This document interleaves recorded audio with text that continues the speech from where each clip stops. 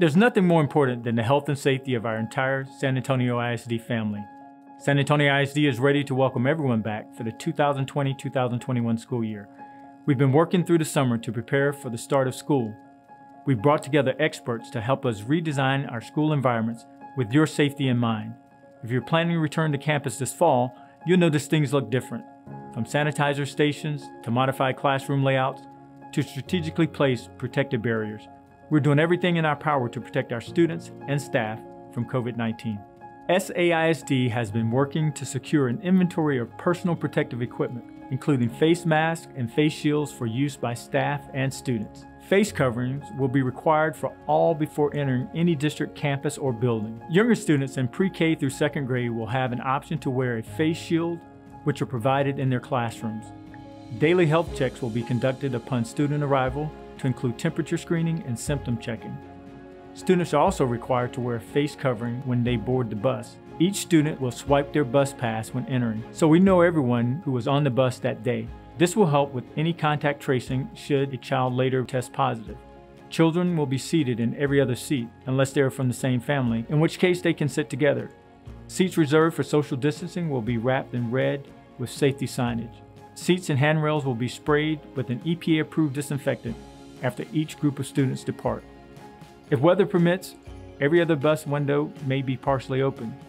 Social distancing will be practiced in occupied spaces of the buildings with at least 6 feet of separation wherever possible. Markers in key areas will help ensure social distancing is practiced.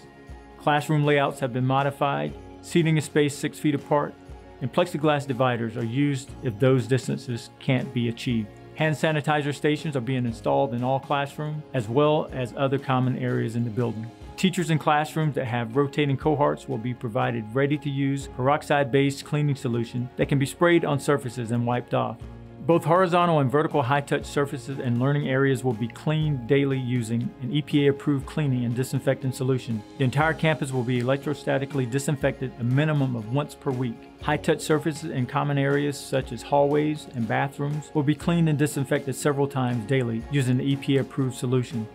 At night, the custodians will spray down the surfaces, waiting 10 minutes for it to set before wiping it down with a damp cloth. Additionally, the district is upgrading air filters in all buildings. These filters are suitable for filtering sneeze nuclei, pollen, and mold spores. Students will be given frequent hand washing opportunities throughout the day. Each campus has been audited to ensure all restrooms have operational and stock soap dispensers. Restrooms will be checked multiple times daily. Students and staff may also scan a QR code located in each restroom if immediate attention is needed in a restroom. During mealtime, students will be given packaged meals in closed containers that they can eat either in the classroom or in the cafeteria. Social distancing measures will be followed in the cafeteria at all times. For students choosing remote learning, curbside meals will be available at campuses and at various bus stop locations. Plexiglass dividers have also been installed in high-traffic areas where 6 feet social distancing may be challenging, such as the reception area. We've taken extensive measures to ensure the safety of students and staff.